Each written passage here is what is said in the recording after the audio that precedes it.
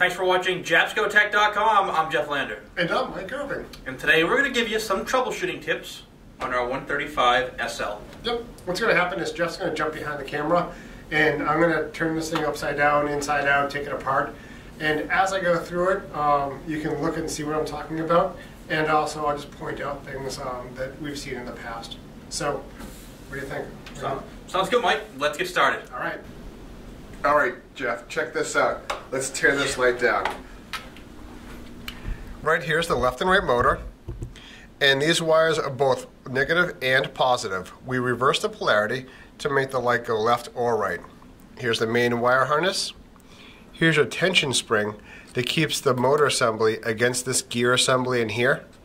If we've accidentally forced the light left or right, and after that the light gets hung up in one position and you have to nudge it to kind of get it to go further, that tells me that some of these teeth on this gear right here have been either damaged or worn out, and you'd have to swap out the lower half of the unit.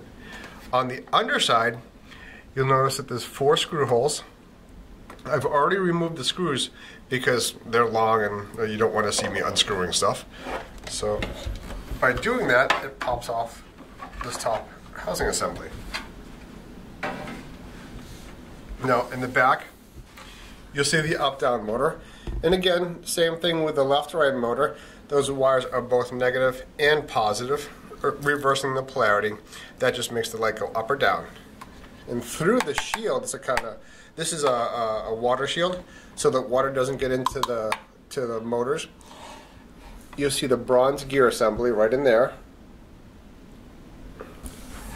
And that's what makes the light go up and down. It actually moves this entire housing right here.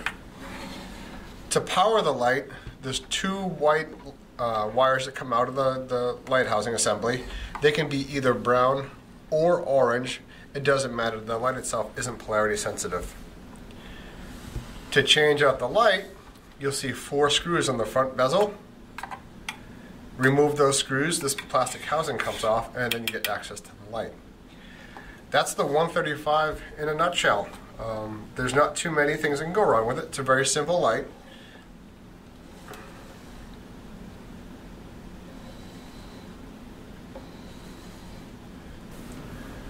So that was pretty neat, Mike. You know, you took us through the 135 Searchlight, you know, the 2 motors that run it. Pretty simple, pretty straightforward, but you know, it's helpful to show our viewers basically what's inside of here, you know, just in case they want to tackle it themselves. Yeah, it's the guts of the light. Sometimes when I'm working on things, it's just nice to be able to view it before I get into it. Hopefully that was helpful. I'm Mike Irving. And I'm Jeff Lander. Thanks a lot for watching this episode of Jabsco Tech. There's going to be more coming up, so stay tuned.